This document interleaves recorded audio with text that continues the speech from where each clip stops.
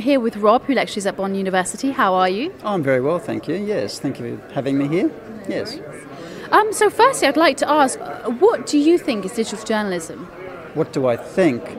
Well, I think that this is the most exciting time to be in journalism. I've been in the industry for 30 years. I started in print, moved into production, went into online, and now it's led me to digital. And I think there are more opportunities now for storytelling than there ever have been. When I started, I had a choice of print or broadcast. That was really it. Now we've got so many different platforms, so many opportunities, so many ways to tell stories, and a lot of it is easily accessible.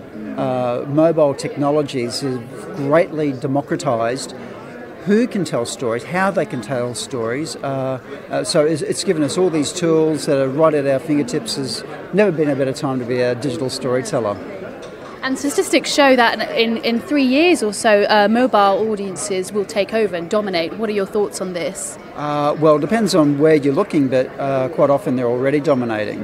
I know that a lot of content, my interest is mobile, creating content with a mobile for mobile audiences. So how to create complete mobile environments from content creation, editing and delivery with a mobile phone for being consumed on mobile. So we're really already there, and that's what it's all about. Yeah.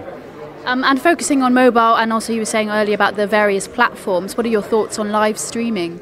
Well, there are two areas that I think that are really, I encourage my students to really invest in, is live streaming and podcasting. I think they're the two growth areas where all you can get by with very, very minimal gear, a mobile phone, a decent microphone, if you want to get a light perhaps, but just a mobile and a mic, and you can do good live streaming, you can do podcasting, and you can be your own business and build your own brand just from that. And what's the response been like for students attending your university? Has figures grown?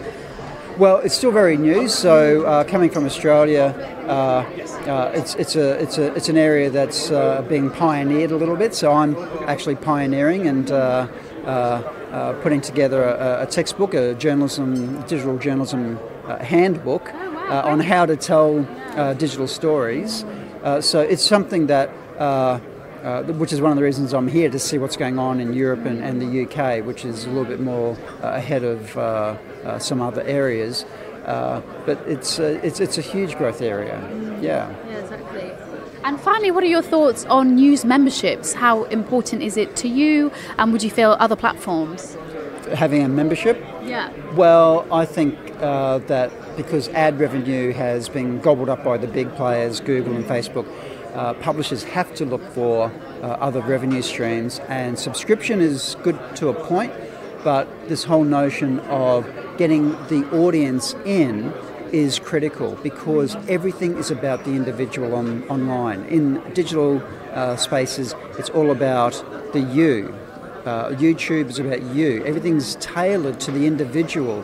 So if we can interact with the users and ask the users, what would you like? Where would you like us to explore? What questions would you like to ask? Where would you like us to go? That engagement has to be where it's at, has to be. Okay. And finally, talking about engagement, what would you say your top tips are of engaging an audience? Of engaging an audience? Well, firstly, asking them what they want. It's a great way of connecting with an audience and referring to them by name if you can when they comment, but asking them, what would you like me to do? What would you like me to show you? What would you like me to ask you? Yeah. Yeah, so very much audience-led. Okay, perfect. All right. Thank you so much for talking to me.